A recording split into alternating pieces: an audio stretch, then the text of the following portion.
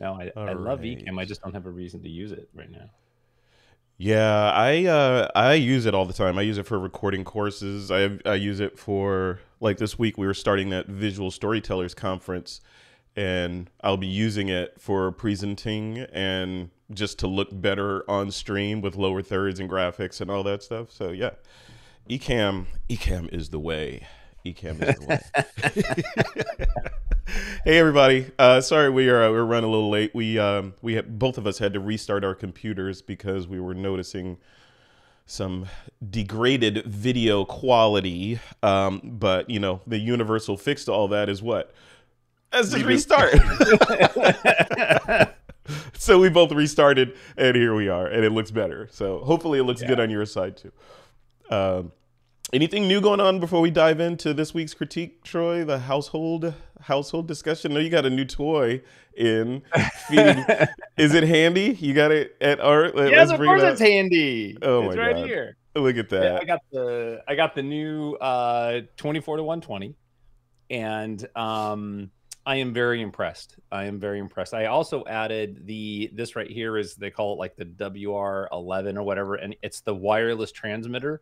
Mhm. So you can use their wireless remote with it, but what this does, it controls the strobes. I'm gonna go on a So limb and say that thing should be built in. That should not be hanging off of the body, messing up that beautiful aesthetic. You got that appendage on there. That thing should be built into the body. as I imagine that there is some design engineer somewhere that designed this body and was super proud of it, and then they go, "Oh yeah, we're gonna hang this lipstick thing off the side." Exactly. Or there's some guy that can't speak up for himself that's in charge of that device, that he's too quiet in meetings. You're like, should we put the wireless thing in? Oh, we'll get to that later, Sam. It's okay, you know. And then they never get to it, and now it's stuck on there like an Well, appendage. it's my biggest pet peeve because like on this is the Z6, so you have to connect it into the side, right? And it sticks out like this far, Mm, and yeah. I and the Z9 has built-in all this built-in amazing Wi-Fi. It's got a built-in GPS. It's got a built-in. You know, Hey, well, there's room for that in the Z10. There you go.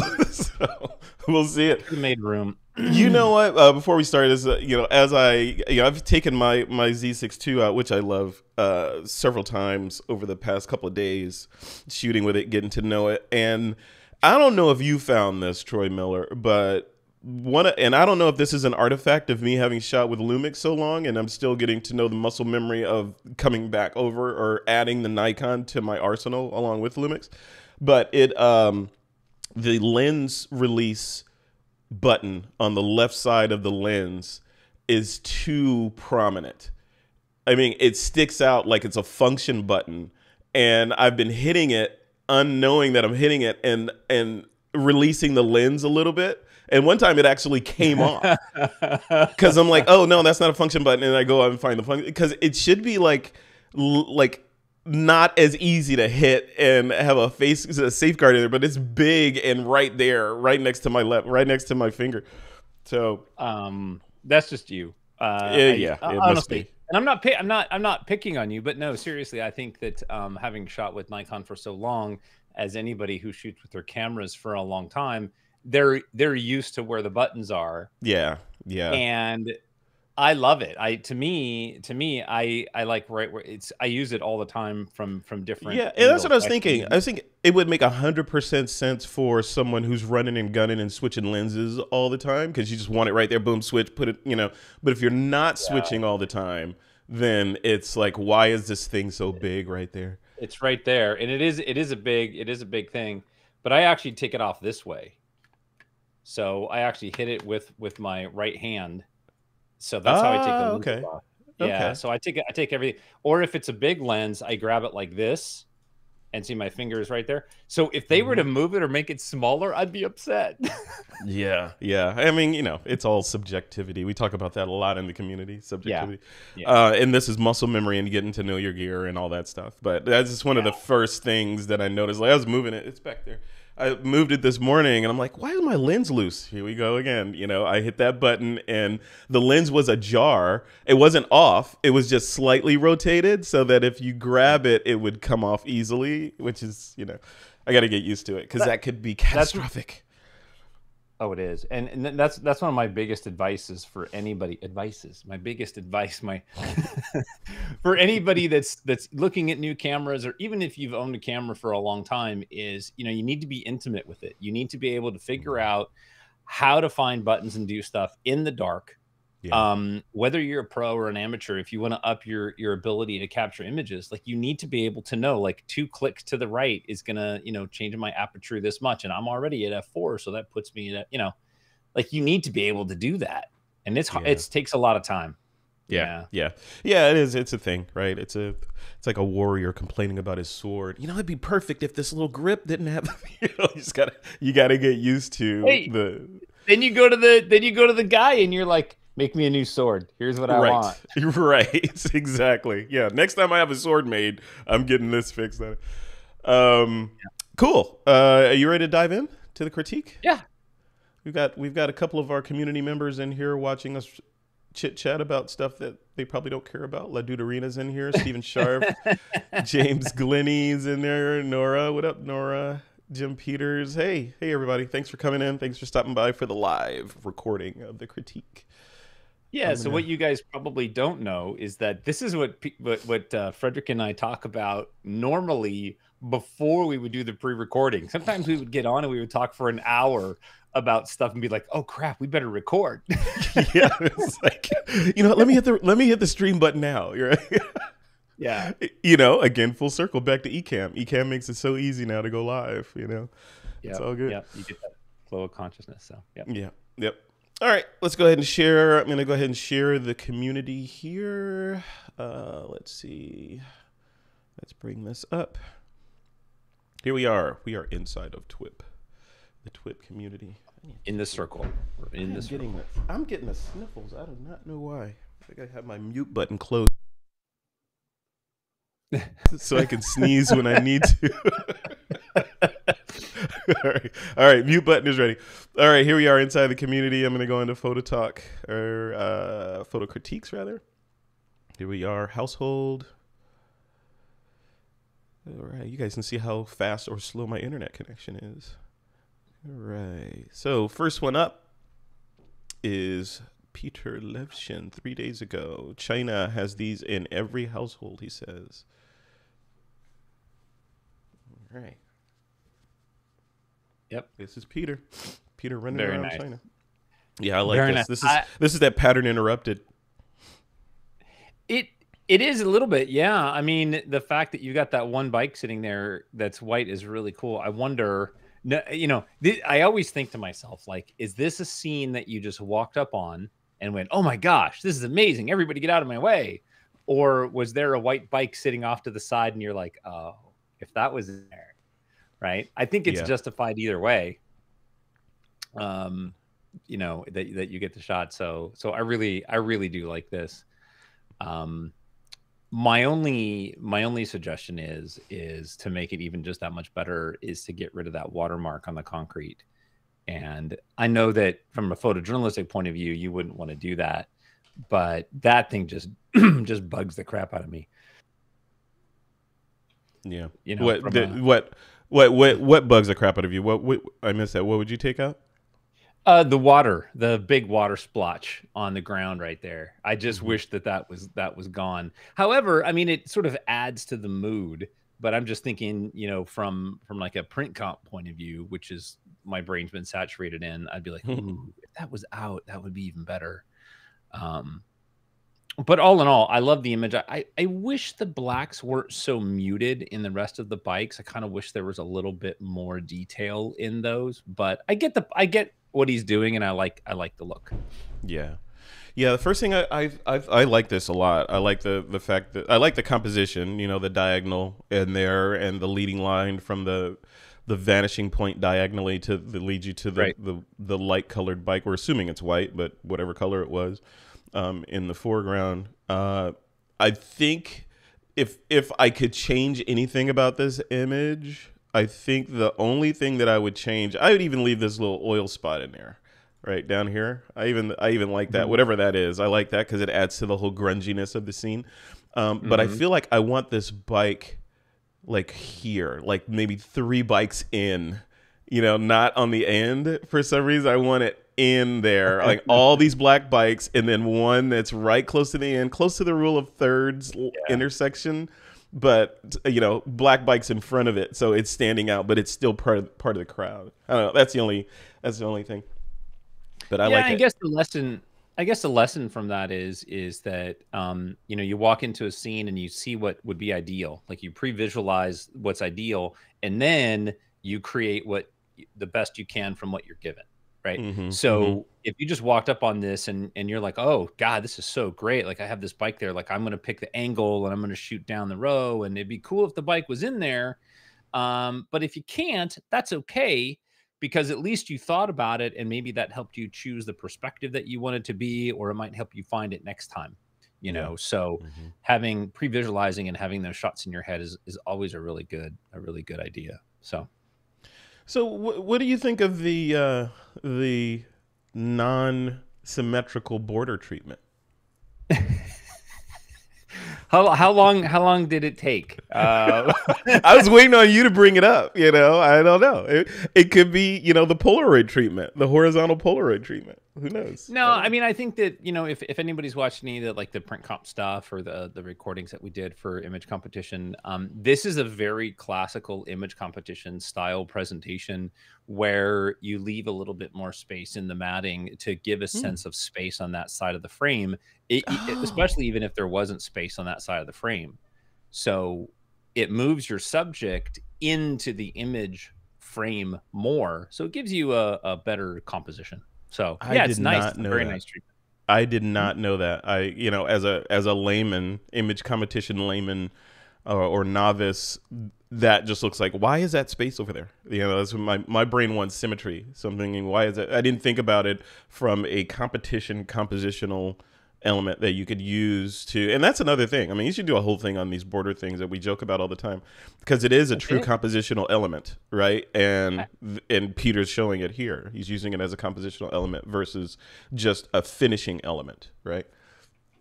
Right, right. And I did do a whole program. It's hasn't been out very long. It's on IEPPV's YouTube channel. So that's the letters IEPPV. And there's 3 image competition recordings there. They're maybe not significant for everybody, but the part 3 is one where I go over how to create a key line and how to do this. And I talk a little bit about why I might set stuff off center within a mat.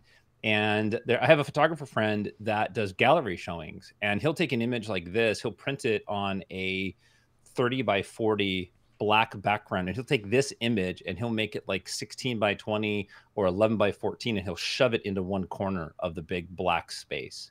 Hmm. And it sounds weird, right? It sounds like, what? Why would you do that? Mm-hmm. But it makes you stare into this space, and then the image is like sitting in there. It's really cool. It's really Hmm. cool. So it's just a different way of looking at your images and stuff. Interesting. Interesting. All right. Well, hey, learn something new every day. Had no idea. Very cool. All right. Thank you, Peter Levshin, for that. And next up is Rick. Rick says chores came to mind, laundry being one of the most taxing chores, especially when the dreaded sock monster really, yeah, of course. They only eat one sock. There you go. This is creative. This is creative. What, if anything, would you have done differently with this shot? First of all, big kudos for putting this together. I think that this takes a lot of work. This takes a lot of time. The inside of this barrel is obviously very reflective with the paint and everything, and you handled that really well. His face is nice and sharp. It's even well lit. I like the shadow and the window light. So all of that, I mean, kudos. Like that's a lot of work and handled very, very, very well. So I really enjoy that. My suggestion for this image is to dodge or burn down rather the outside edges of the light on the inside of the barrel so that your subject Michael, for example, would stand out more. So make it feel more like a darker space that the camera's sitting in, looking out into light. And that would just be a matter of, burning the outside edges down, bring those highlights down, bringing our focus to our subject. Did we lose you?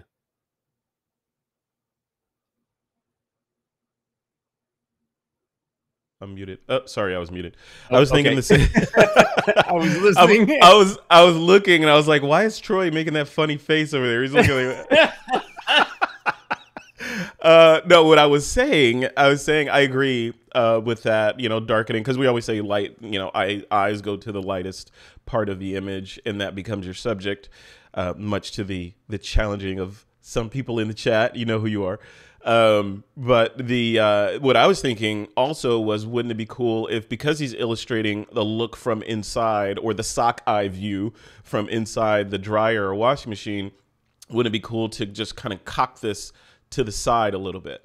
Instead of having Rick be perfectly vertical in the frame, have him at a diagonal. So you still have this circular, symmetrical shape in there, but he's either to the side or sideways or diagonal, even upside down or something in the frame. Just to give it that to sell that this thing rotates and it is in Right. mid rotation or something.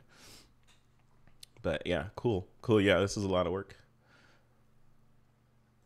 Yeah, this is great. Yeah, definitely go back and play with that, and good job on doing that. I said Michael, but it's Rick, right? Yeah, it's Rick. Yeah, it's Rick. Sorry. Thank you, Rick. All right. Up next is Nora. Nora's in the chat. Nora says, farmhouse, kitchen, living room, main living area in a traditional Bhutanese farmhouse. Every now and then, when the TV image went really wonky, a little boy would hit the side of the TV, reminding me of pre-digital days. Yes. Any rabbit ears on there? I don't know. Yep.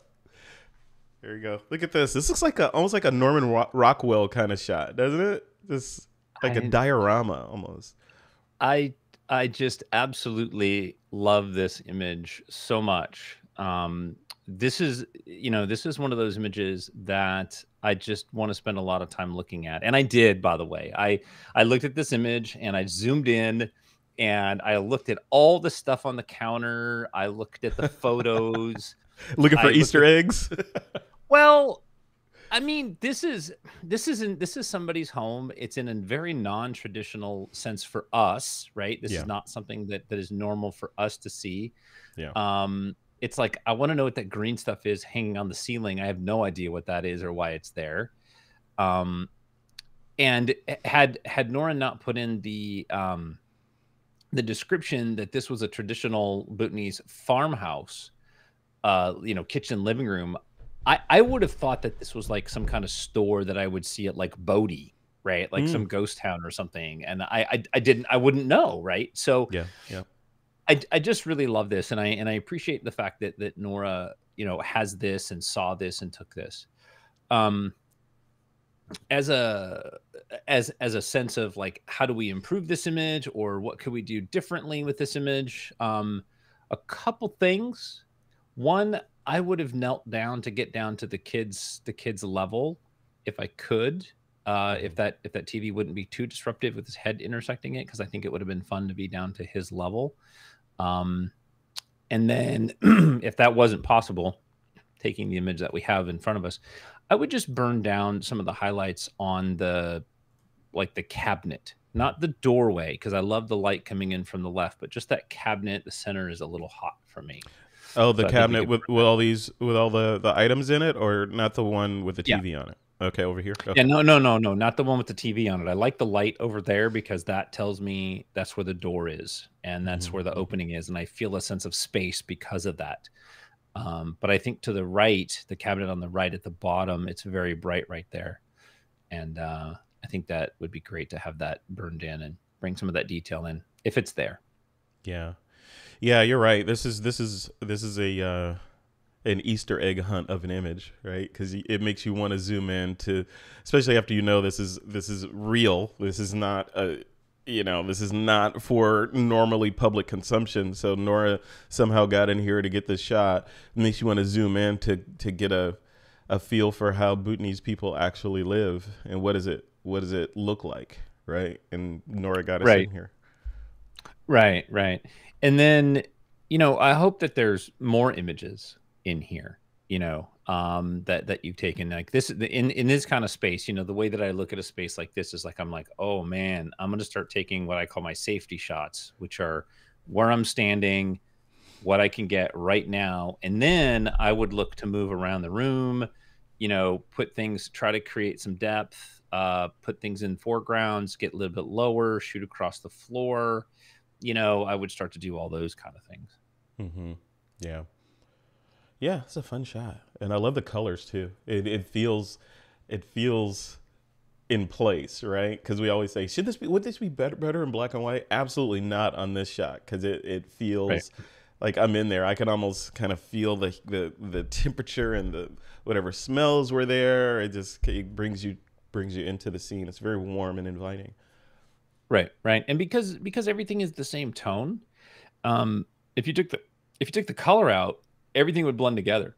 You would Mm-hmm. you'd have this muddled mess. I mean, you would have to go in and manually, dodge and burn things to kind of bring them out. And the color in this one really creates separation, which I think is great. And if you're not really paying attention, right? If you're just sort of looking at the image from a distance, you don't even see the little boy standing there, Yeah. right? Like Yeah. he's so small, but then you're like, oh, he's watching cartoons. Like Yeah. kids are kids everywhere. Yeah. That's right. I mean, hey, I watch cartoons. So. Animation. Sorry, animation.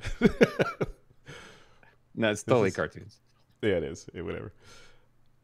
Yeah, very good, Nora. Thank you. Thank you for sharing this. I'd love to see more from that trip because it looks like a really interesting trip that you went on.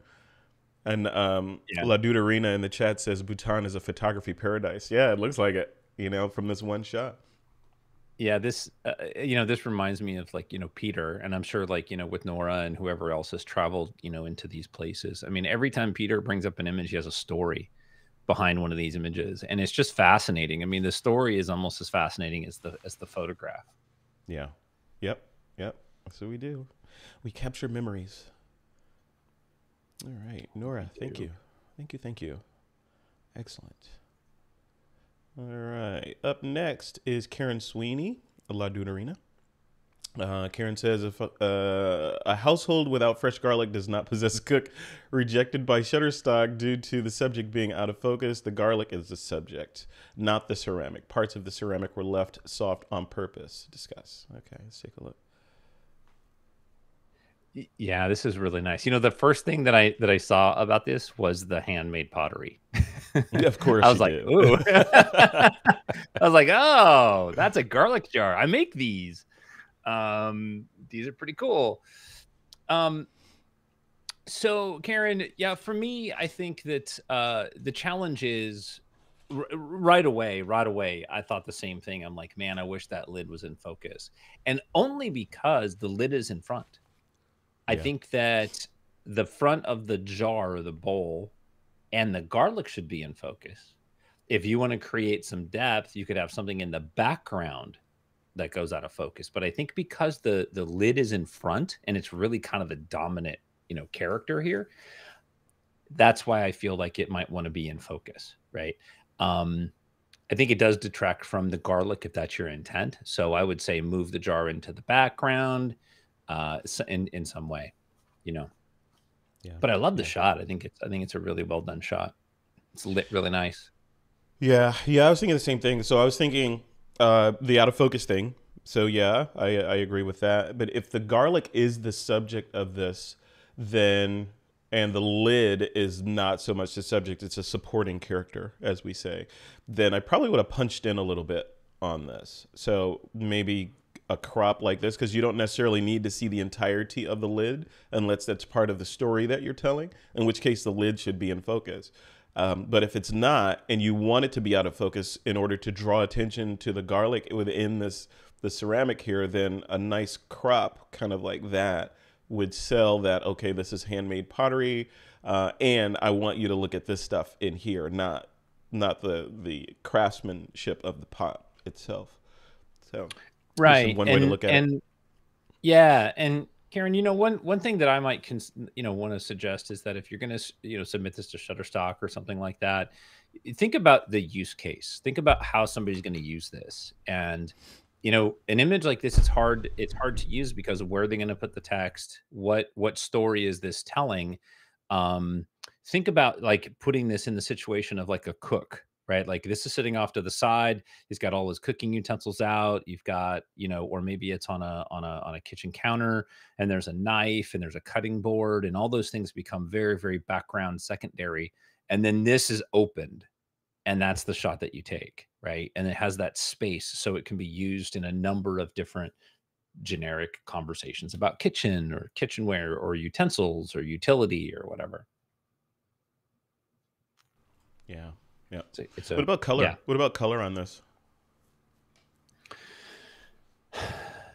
Not knowing what the colors are, right now all the tones are the same. And that's a really tough thing to do with black and white, is that you have to make sure that there is tonality and separation throughout the image to create depth and focus. And sometimes color does that for us. So without knowing the color of this jar, I can't tell you, if this jar was blue, or maybe it's brown with like blue decoration, that would be more distracting than helpful, right? But if it's a tan and those are black lines, the garlic itself is like a warm tone, it's a yellow, it's a light white, that might not be a bad thing to keep a color, right? And if you're submitting it to Shutterstock, they can always make it black and white if they want to. But and you're right. I mean, like Karen said, the topic of this was, the subject was the garlic. So if that's the subject, then I need to see some color in there so that I know it's garlic and not onion or that thing. Karen she made a comment in here, and she says, if I can bring it up, it won't let me add it to the. Oh, there it goes. Color wouldn't have worked too well as a ceramic was a similar color to the garlic cloves. Okay. Yeah. Well.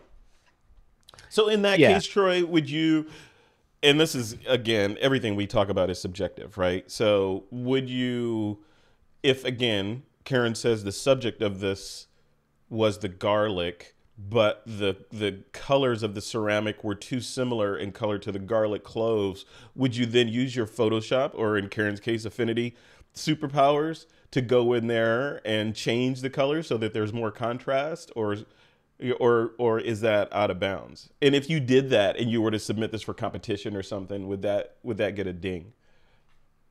No, it's absolutely acceptable. I mean, make the image, make it whatever you want. Your pixels, it's not right? photojournalism. Yeah. Definitely lean into it. I would say, this is one of those kind of subjects that you have infinite control over. And if you have in your mind, like, I want to photograph the garlic and I want to put it in a space that really highlights the garlic itself. And this could be anything, right? From a human to a mountain to a pet. Like, think about the space you want them to be in, and then build the environment around it so that they stand out, so that it's done. Yeah. Yeah. I like it. Yeah. Cool shot. Household. Definitely in the household. Yeah.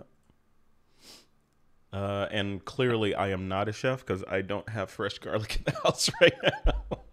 I thought, do you have fresh garlic in the house, Troy? Dude, so much. Oh God. Oh, I don't cook, but Margie does. And so she's got a giant garlic jar sitting on her counter, full of garlic all the time. Yeah. Garlic jar made by me, by the way. Yeah, I made the garlic jar. Of course you did. Of course you did. Yeah. You'll have to share a picture of that, in homage to Karen's shot. Yeah. All right. Thank you, Karen, sweetie. Appreciate that. Next up is James Glennie. Sundays in my household, nothing like home brewed espresso and fresh macaroons to start the day. Nice. Look at that. Nice. Love the color harmony. Yeah. Except for the coffee. I don't want the coffee. What's the matter with you, man? What is the matter with you? How do you get caffeinated? What is your source of caffeine? Tea. I drink tea. Okay, that's what I'm drinking Yeah, now. So yeah. Okay. I love my tea. I love me some tea. You're very welcome, Karen. You're very welcome. Um, so James, I love your shot. I love the color harmony. I love what you're doing here.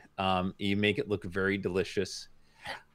In in a shot like this, we can always get picky because it's very commercial-esque, but just a couple things is it feels like it's rotated clockwise. So I think that counterclockwise would help. It feels like the cup is tilted to the right. Oh yeah, a little bit. And I wish the whole macaroon was in focus. It's soft. So I think that it would be James says, I'll drink Troy's coffee.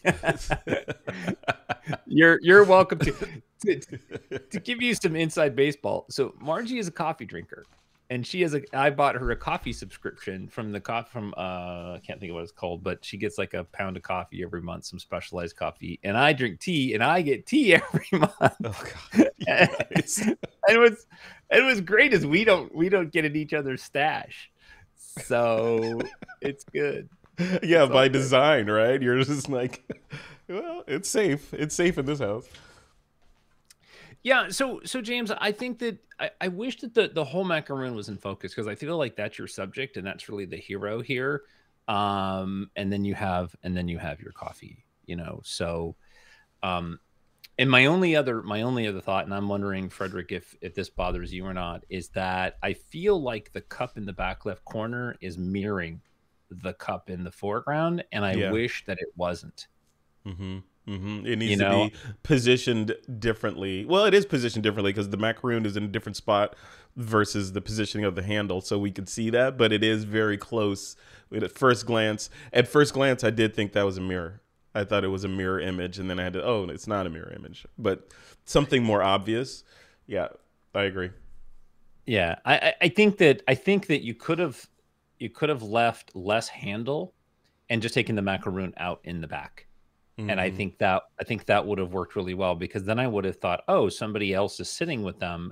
But because you have that macaroon and you have the color and it's on the edge of the frame and it's cut off, I keep looking there and I'm like, "Ah, why? What is going on?" Like, oh no, this is my subject. So I feel it's a bit distracting. Yeah. Yeah, what do you think about this too? As I was looking at this image, and I've seen this, I don't know if it's a trope or if it's a design element or what the difference is, but I've seen a very clean shot like this. Like this is very clean, very almost clinical, right? In how it is. But then I've seen people purposely add a bit of detritus in there to break up the the cleanliness of the image, like a few crumbs from the macaroon or some crumbs of sugar or something on that on this area down here, or something like that. What do you think? Would that add interest or would it overcomplicate the image? I think that it would add interest if it was contextually correct. So if Yeah. there was a bite out of the macaroon and Mm. you wanted to show that, and there was a napkin there, in context, yeah, absolutely, yeah, that would be super cool. In this case, I don't think so. Yeah, I, Hmm. don't- I don't Hmm. think that we need to do that in this case. I think this is a very clean, intentional image, and I really like it, just the way it is. Yeah. So yeah, Yep. I don't think I need to do that. So the major things, just to wrap it up on this one, the major things that you would change are make the background cup and macaroon more different so that it doesn't appear at first glance to be a mirror, and rotate counterclockwise slightly so that it appears a little straighter. Right, Okay. right, right. Cool. Cool shot. Very cool. Yep. And I'm trying. This is so funny. I haven't been on Instagram in forever, so I'm trying to jump on Instagram really quick and find a food photographer that I used to follow, and so I can share it with you guys because their food photography is absolutely amazing, and I couldn't remember how to find out who I'm following. So Yeah, yeah. Computers tend to need like accurate variables like that in order to do their things. yeah, yeah, I've just been on an Instagram hiatus for a couple years, and I hear you. I'm not hating it. I can't remember the name of this artist that I was following, and her food photography was exquisite. All right. So I will definitely find it though. Well, yeah, I was Steven. Thank you. I was trying to remember Erin Ng's name. Erin Ng is a food photographer we've had on the show. So she's a San Francisco-based food photographer. So maybe she's it. Oh James yeah. says, great suggestions. Thanks. You're welcome. You're very welcome. Thanks for sharing the image. All right, moving right along. Craig Stampley from Down Under, my home for the next 4 days in Moranbah, Queensland. Yeah, I'm guessing Nice. because of the flooding down there, this is temporary housing. God, man, jeez. I don't think so. I think he's going to work somewhere. You think so? Oh, okay. Yeah. All right. Yeah. But I don't know. Maybe he is. Maybe he's just bought himself a little vacation home or something like that. Yeah. Or is this what Motel 6 look like down under? I don't know. I don't know. Everything's a little bit more rugged down there. I don't know. Yeah. Yeah. I like the symmetry and the vanishing point of this one. And I don't know. There's little things that I would change, but nothing big. Like over on this left side here, this little tree here, I don't know if that bothers me or not because it's balanced by this one. On this side, I like the overall balance of the whole thing with the trash can to kind of offset it and add kind of that disrupting the pattern interest and weight on this side. So I like that. But then these lines at the top bother me for some reason. I don't know if they're like that or if, because this is vertical. The image itself looks like it's correct. It's horizontal, but then these lines are not up there. So that's got to be an architectural thing. I don't know. What do you think? Well, yeah, it probably, that roof is probably tilted because you can see down at the end of the hallway, right, or whatever that tunnel, you can see there's another roof that looks to be correctly horizontal. So, in this case, because all the verticals are vertical all the way down, it feels right, and the line in the concrete in the sidewalk looks correctly horizontal. So that tells me that the roof is tilted, which is totally fine. I do like this. I think this is a really fun image. What I would probably do is burn the outside edges of this image to kind of force me into the center more. I feel like the foreground, the edges are brighter, then the middle, it gets a little darker, and then the distance, it's brighter. I would burn down the foreground edges to draw my way into the image more, into that space, the sense of like, oh, I want to walk down there and see what's going on down there. But other than that, I mean, I think it's really cool. I really like the way yeah. A bride would look great right down there where the light's coming in from the right. Would be the perfect right in here, right in that area. Yeah, that would be the perfect place. That would be the perfect place to put it. Yeah. So yeah, you just called a bride an it. You realize that? Let's put it down there. Okay, to be fair, I was critiquing an image and finding a link at the same time. So, brides. Excuse sorry. me. I'm like joking over here. You can't breathe now. I can't breathe. Oh my god. Yeah, let's put it down there. Oh my gosh. That's all right. It's all right. Good. You were born in a different era. We get it. It's okay. Put my wonderful human down there at the end. Yeah. You My can't clean it up subject. now. No, I know. Clean it up. Backpedal. You can't backpedal. Oh man. Oh god. I wonder when it's gonna come up at a shoot. I'll be at a shoot. Yeah, you are. You're gonna be at a shoot. You're gonna be at a shoot, and you're like, by the way, Troy, I saw that critique. I'm not a thing. I'm a person. I'm sorry, ma'am. That was a slip of the tongue. That's fair. That's totally fair. That's good. Yep. Yep. All right, Raphael Swift is up next, aka Timbergeek. He says, an impromptu still life captured in my mother's kitchen this past summer with the Wii D5500 and 1855 kit lens at 21 millimeters. Let's take a look. Nice. Some more custom pottery. Yeah, you love that pottery. Oh, I do. For anybody, any creative that likes to work with their hands, and I think we're all pretty creative. If you haven't done pottery, find yourself a studio and go spend time there. It's such a wonderful process. I won't go into it, but it really has helped me in my photography as well. It it helps me pre-visualize, right? Like really think my way through. So it's worth playing with. It's worth playing with. So anyway, to Timber Geeks image. Um, I love the idea that you have going on here, and it's something that I think we can all read and understand what's going on. For me, the challenge is both subjects have the same amount of attention. They have the Mm-hmm. same focus, not focus as in focus, but focus as in where my eyes are drawn. Mm-hmm. And then we have that hot spot in the upper right hand corner. So, this is one of those kind of shots where I probably would have flipped this around, put the tea bowl forward, and then rotated the fruit bowl away, and then I would have come in closer and I would have shot into the bowl with the foreground, and then the background would have been the plate with some fruit on it, right? So trying to create that depth by position. Mm-hmm. This may also be an image that you can get away with making black and white, and then really just do some heavy dodging and burning, because there's just so many wonderful shapes in this, right? You just got the orange and the apple or pear, and then you've got the curve of the plate, and then you've got the bowl.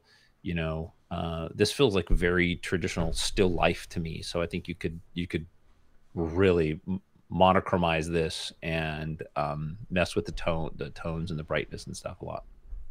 Yeah.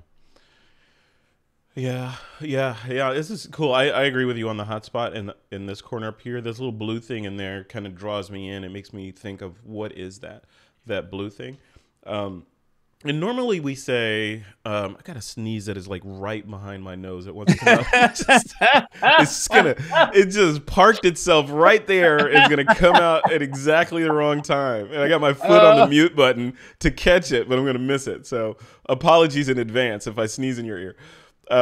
But looking at the spacing around the edge of this, I'm curious what you think of the space down here on the lower left, and the proximity of this piece of pottery to the top edge versus this edge. Am I splitting hairs here, or would it have been a better crop to leave equidistant space here, and maybe crop this tighter so that it's you're cutting off? I don't know. I'm just thinking. Well, I'm thinking compositionally.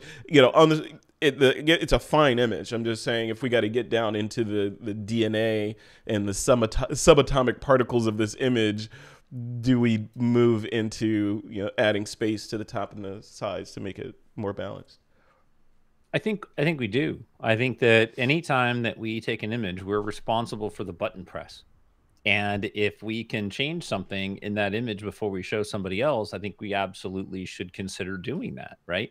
And so in a situation like this, what is your instead of saying, "Oh, it's too close to the top, you shouldn't do that." Let's ask ourselves, why did I intentionally crop the top or place this subject so close to the top? What was my purpose? How does that serve my image? And if you don't have a good answer for that, then you have to ask yourself the next thing, well, what would have been the best way to represent this image? And, in my mind, the best way to represent the image would have been give it a little bit of space, right? Yeah. That would have served a purpose. Like when you're looking at images like this, like say it's one of your images, I've heard you say in the past that you invert it to get a better idea of how to place things and how it's going to translate. Would this image have benefited from that? Just inverting it to kind of get a better idea of where things are falling? When you say invert, are you talking about like the colors, like making it a negative? No, physically flip it upside down. Oh yeah. Yeah, I absolutely would. I think that if you flip this upside down, you would see different subject matter in the frame. I think that it would show you what your eyes are drawn to, whether you want them to or not, right? And Mm-hmm. so that's the goal, is to see what it is you want to draw your interest to. But I just want to really lean into that idea that if you're a painter and you were to paint this on canvas, would you have painted the bowl that close to the top of the frame? Would you have painted in that little blue spot in the top right hand corner? Would you have painted in, the little dusty specks on the plate? Like, would you have painted the orange in half shadow, or would you have pulled it out so that it would have been in better light? Like, would you have done that on purpose? Yeah. And that's why I don't like most of my own images, because I find stuff. Karen says you looked at it upside down and saw a face, and now I see a face. I cannot not see a face now, Karen. Thank you. Oh yeah. with googly eyes, I see it. Now I've got to wonder how is it that Karen looked at it upside down so quickly? Like, she has superpowers called affinity photo, just or preview or anything. I'm trying to look at it upside down now. Okay, yeah, there's definitely a face. Oh yeah, it's a face. It's a face with an upturned lip on there. Pottery wise, looking at this, I want a set like this. I like that pottery with the kind of. Have you ever done anything like this, Troy? With the curled up edge, that is really cool. Yeah, it's actually a very traditional technique that's used in the bowls and stuff, and it makes a really good place to grip. And it's one of those styles that a lot of people do. Yeah, that bowl looks like it was thrown on a wheel, and then they bow the side. They just lift it up and they leave it there. Yeah, it's very cool. There's a lot of cool things you can do. Yeah, I like it. It's really cool. I like those things that look like they're purpose built for, or Stephen would say they're fit for purpose, right? Yeah, they're very cool. Right. Do I have to? Yeah, I have to do it. My OCD is kicking in on this one. Sorry, Raphael. Yeah. I got to edit your comment here. I'm going to go in and just make that full width like that real quick for you. There you go. And you know what, Frederick, I can fix those in the normal thread, like in the photo talk and the normal ones, but I can't fix them in here. So I've been going through and fixing people's posts as I look at them, but I can't do it here. Yeah. Oh yeah. Weird. Now I can't not fix it. It's right. It messes with you, doesn't it? I know. Welcome to my world. Welcome to my world. All right, let's get out of this one. Let's just go back. I think I took myself out of the chain, unless that was the last one. No, there's a couple more. All right, there's that one. Okay, good. Jim Peters. The household settles down for the evening. Let's take a look. This reminded me of when I first saw it before I looked at the name. Freddie Sedano, because Freddie Sedano, when he was active in the community, he used to do a lot of kind of toy work like this. This is very reminiscent of that. I'm curious, what do you think of this one? I really like it. I'm spending a lot of time kind of looking around the image, trying to see, where the light's coming from, and all those things really play into the image for me. And I can tell that Jim spent a lot of time putting lights on the house, putting lights like on the back of the car, like the little tail lights are lit, dodging down the outside edges so that it draws our eyes into the image and we can kind of see what's going on. I really like that. I think that with all of that said, I love the story. I love what he's done here. The only place I think that we need a little bit more light is actually on the kitchen table from the hanging light that the little kid's hanging from. I think in an environment that light would broadcast down on the table a little bit more. So I might kind of play with that. But what a great story! I think it's a lot of fun. Yeah, I love these kind of things where you're telling stories with objects like this, because it's not very often that we see this kind of work and that people are doing this. I remember Renee Robin in the last member mixer shared that artist. Do I have it on my desktop? No. She shared that artist that I forget his name. I think last name was Hernandez, but I'll put a link in here when I find it. But that artist does miniature work, like models, and then crafts the models. Yeah. And then photographs them with elements in there like smoke. Sorry, I snick a sneeze in there. Like smoke. Like smoke and all that. It's a sneeze. It's a sneeze is trying to sabotage the stream, but it's not gonna let it. But I love that. I love being able to control the whole world of what you're seeing versus capturing what the world presented to you. You're organizing your own version of what you want to see, and every element you're responsible for at that point. So it's really, really interesting. Right. Exactly. All right. Bravo, sir. Bravo. All right. Next up is Phil Lewenthal. He says fond memory. All right. Let's bring this one up. Now this is more documentary snapshot, right? Yeah, I mean it's certainly one of those images that doesn't really have a strong subject matter or compositional elements or leading lines or those kind of things. I mean this is really more of a memory captured kind of feel, or a documentary type image, which is really interesting in and of itself. It's kind of like this whole still life kind of thing, and I could see a series of images like this that really don't have explanation for them. And I think that they could be really kind of fun because as long as there's some kind of element in there that kind of like a secondary hook, like the fan blades, then they're fun to look at. Yeah. And this shot, I mean, these kind of shots are what photography, for a lot of people was invented for, is to preserve memories. And for us, we look at this shot and we're like, oh, it's like somebody about to move in or just moved out and okay, whatever, But for Phil, this might, like he said, fond memories, this might represent any number of things that are important to him. Like, okay, we just bought this house that we've been trying to buy for a while and boom, or hey, this is my kid's first apartment before they moved in, which is a fond memory only for them, which is completely valid, right? So, right. No, I think that's really nice, and I think that without a title, it's harder to enjoy an image like this because we all look at it from a different perspective. I come at it from the perspective of why the contractor leave stuff on the floor, like because I used to build these kind of things, and then I'm wondering like, why the hell is there a different blade on the fan? That just drives me nuts. I could not live in a house. You couldn't go in that room. Like, I'm not allowed in the kitchen. I cannot go in the kitchen. That fan is evil. It's a monkism. So I think that having a title is really important. And so when you give this one the title of Fond Memories, now it takes me back to when I rebuilt my kitchen. And the fun that we had for 2 years washing our dishes in the kitchen, in the bathroom sink. I think that's super cool. Yeah.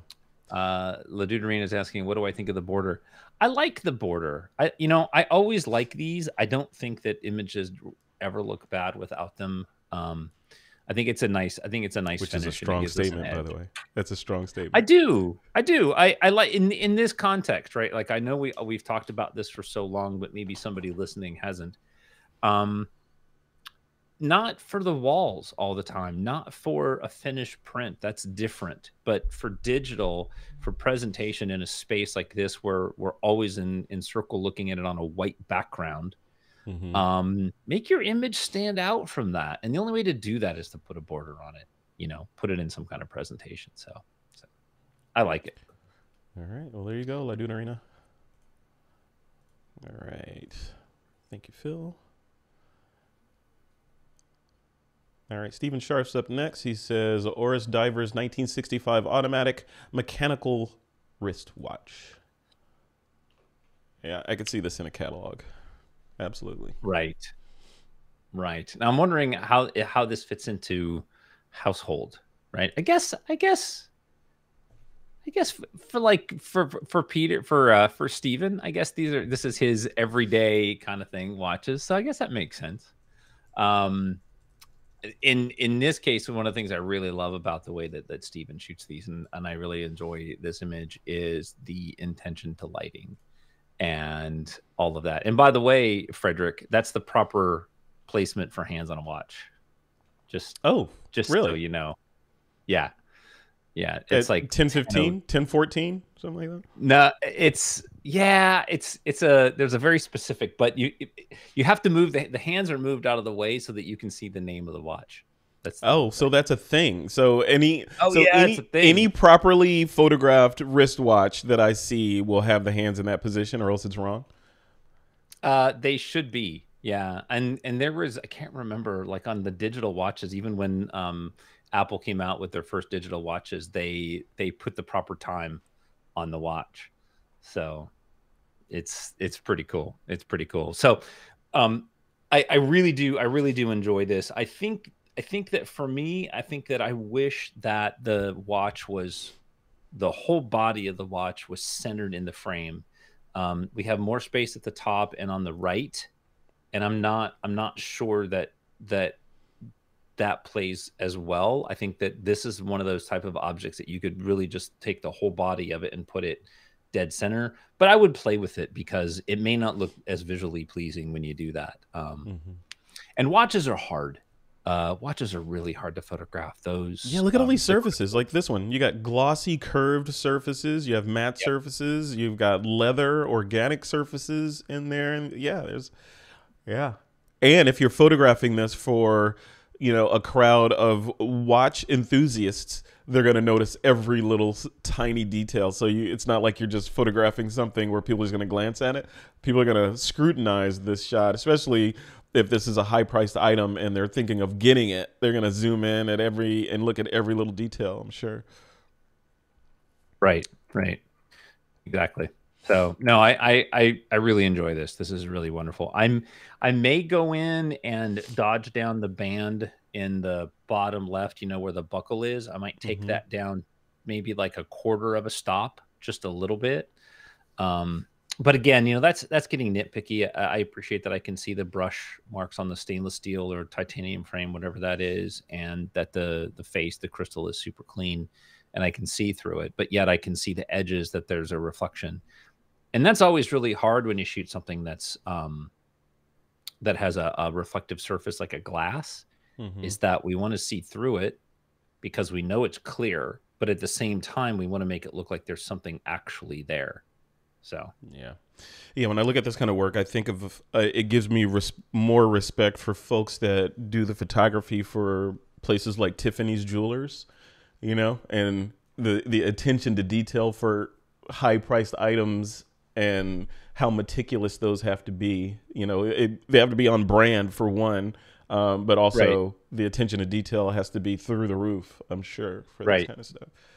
Yeah, right, Steven says exactly. he wears a mechanical watch every day. I wear an Apple Watch every day, except for the days when I'm going out with Nicole or we're with friends or something like that. Then I wear a traditional watch or no watch at all because I don't want the interruptions of the Apple Watch. I would like to be Yep, present, so I wear a mechanical watch during those situations. But 90% of the time, like right now, I'm wearing an Apple Watch happily. yep, All very right. cool. Moving right along. Look at that. It looks good here. I like it bigger right here. Look at that. Look at the detail. Yeah. Look at that. That was really cool. Amy. What did Amy say? I wear underwear every day and not Amy, I got to put that on screen. There you go. Amy says, well, you got one up on me, Amy, because, every now and then you got to be free. Just saying. This does not need to go in that direction. Hey, she brought it up. I'm just augmenting. All right, let's show more replies. Who's next? I think that was it. Yeah, that's it. Yeah, that's That's it. it. All right. Do you have a favorite of the bunch? Oh my goodness. You gotta pick your favorite child. Can I pick Nora's? You can pick whatever you want. Of course. Well, you gotta pick sometimes. I pick Nora's. I Hey, I'm love running that. the cameras over here. I'm giving you. Yes. You are my special guest, and I'm giving you the courtesy of being able You to said that pick. last time. I did. I totally did. Yeah, I just really, I mean, I enjoy every one of them. I mean, they're all really good. We say that every time, and I don't mean that to be trite. I mean, I do enjoy them, but I think there's really something about the storytelling in Nora's that I really love, and there's so few things that I would fix in that image, which I think is fair to the overall critique. Um, I just really enjoy it. Okay, I was sharing that link in the chat. Let me bring up Nora's here. Where is it? Where is it? And I don't know if you guys caught it in the chat, but I did put the link in there for that Instagram photographer. It's called Nutmeg Image Works. Nutmeg.imageworks. Okay, Uh, cool. Check that out. Yeah, her stuff is really, really, really, really nice. And I put the link in there for the miniature photographer that Renee mentioned. HernandezDreamPhotography.com is it? Oh yeah, that stuff is so crazy good. Yeah, yeah, very good. This is Nora's. Congratulations, Nora. Yeah, I agree. I like this one. I like this one a Yeah, lot. I want to see more from this series though. yeah. Like I want to read that article. Like I want to see the images and I want to read the article. Mm-hmm. Mm-hmm. Would you suggest that? It's funny you bring that up. I was having a conversation about that with a photographer I was interviewing a couple days ago about photojournalism and photography and how, especially considering today's delivery medium, which is 9 times or 10 times out of 10 usually going to be digital. People are going to be looking at your work on Instagram or on your website in a gallery or someplace else where Right. you can accompany it with other kinds of media vis-a-vis text. Do you think, and I'm putting it at you, Troy, do you think that a lot of these images would benefit from a short paragraph write-up, not just a caption, of, hey, this was me when I was walking through the desert or whatever, but a little paragraph or two story that takes us into the image, not so much how it was made, but why you made it and what was going on in that situation to give us a little bit more depth and color, versus just the pixels. What do you think? I absolutely do. I think there's two ways. Well, there's a couple ways that we as humans approach an image. If we walk up to an image and there's no context, then what we do is, as you and I have done with our sci-fi bias, we build a story around that image, and it may not have anything to do with that. And that may be the intent of the photographer, right? They may just create this thing. I've got tons of abstracty things that have no story. I just want you to make up stuff. Yeah. But then there's things that if you photograph and they have a lot of meaning to you, but contextually they don't communicate that meaning or that emotion, and you really want to make sure that emotion gets carried through your image, then I think that having a title, I think that having some sort of, communication go along with it, I think that's pretty important if the image can't tell you 100%, right? Mm-hmm. So yeah, I do. I mean, just as an example, like you could take, Karen Sweeney's garlic jar. Like, let's say that belonged to like her great grandmother, and it had a lot of meaning to her, and she uses it every day and wanted to photograph that. Well, that really changes the context of the image to me. Mm-hmm. I'm less worried that the lid's out of focus because I'm not thinking of it as a commercial shot. I'm thinking of this as sort of an emotional documentary, right? Like she's capturing that for a memory, and that changes my relationship to the photo as well. Um, so and even like Stephen Sharp's watch, right? Like if this is just one of his favorite watches, but not his favorite, and he wears it on occasion.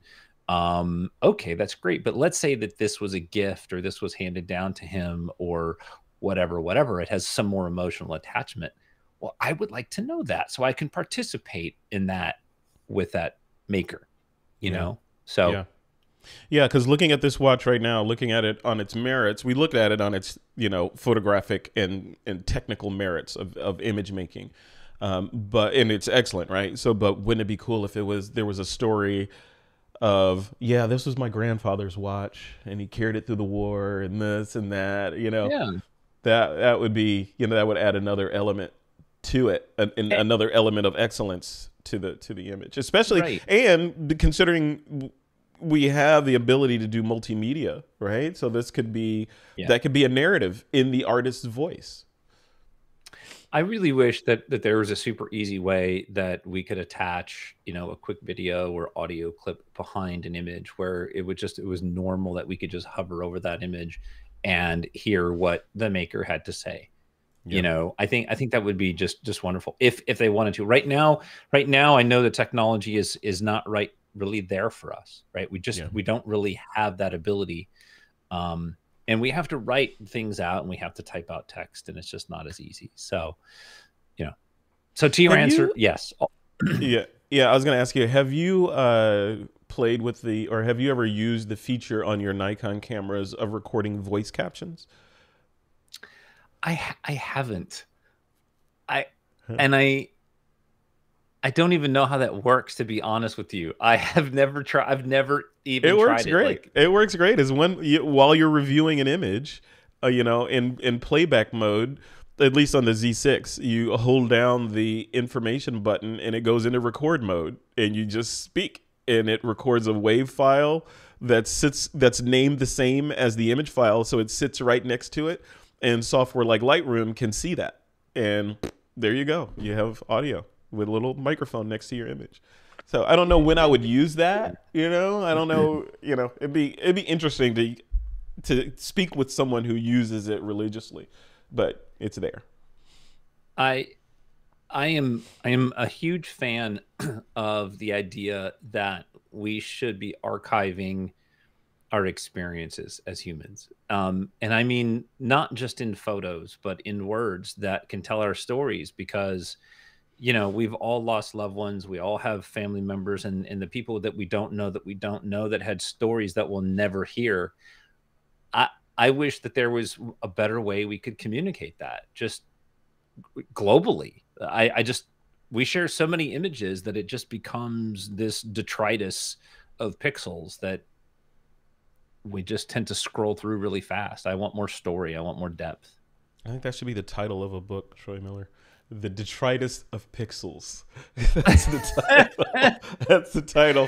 The downfall of photography in the new age. I So realize many this is pixels. this is dragging on, but I was reading an article about the plastic problem that we have globally, and I Hmm. thought, oh my gosh, like we have a pixel problem. We have too many pixels. Yeah. They're everywhere, which makes no pixels valuable anymore, right? Like Yes. there's Yep. just, and you have this big collection of plastic out in the ocean. That's a problem we need to fix. But then we have websites where we have this big collection of images that, just because there's so much, no other images ever get seen, and it just kind of it becomes noise, Yeah. That's right. Yeah. Like what was it in The Incredibles? When everyone has superpowers, no one does. Right. So, Yeah. you remember that? Yeah, that's Before we true. break, Karen, we were talking about stories. Karen says a previous occupant of this flat left the jar. I liked it, so I kept it. So that's a story behind that one. And Oh my then gosh. yeah, which is cool. Now I That's a want cool to story. now I And want to know, then Karen, is the bottom of that jar signed? Like, does it have somebody's signature on it? So there you that would go. tell us even And Steven said the story behind that watch was issued as one of 150 by Osiris or Oris, sorry, Oris, in collaboration with Topper Jewelers in the Bay Area. Yeah, see, I want to know more about it than just more. that Yeah. it was one of 150. I want a story that's like, I found this and it looked amazing, or I saw it in a pawn shop and the guy had no idea what he had, so I bought it for $10 and I had it restored, and this is what it was. Now it's worth $20 million, something like that. Yeah. So that's just me. Cool. All Oh, right. so So it's not okay. Never mind. I oh, got sorry. She said it's made in China, so it wasn't handmade, but it looks, well, it's probably hand painted. So all right. So coming up for our next critique, the topic is going to be junk drawer. Junk drawer. Everybody has one. I got one right here. Full. I got a couple of them in the house. I got to get rid of. One of them is like Fred Sanford. It's got nothing but readers in it. Nothing but readers like these in there in strategic locations around the house. that's so Uh, funny. cool. So junk drawer is our next topic. That'll be next or a week from today on the 14th of March. We'll record that and stream it. Looking forward to that. Troy, any final words before we end the stream? Yeah. I'm reading some of the chat and I'm getting very distracted. Yeah, Multitasking. don't Come on. detritus of pixels is my new favorite phrase, says La Dude Arena. Um, you'd be surprised. Like these are thoughts that go through my head all the time. So I'm just glad that I get to throw some of those out. Have fun with the junk drawer. Just just have fun with the junk drawer. Yeah. Yeah.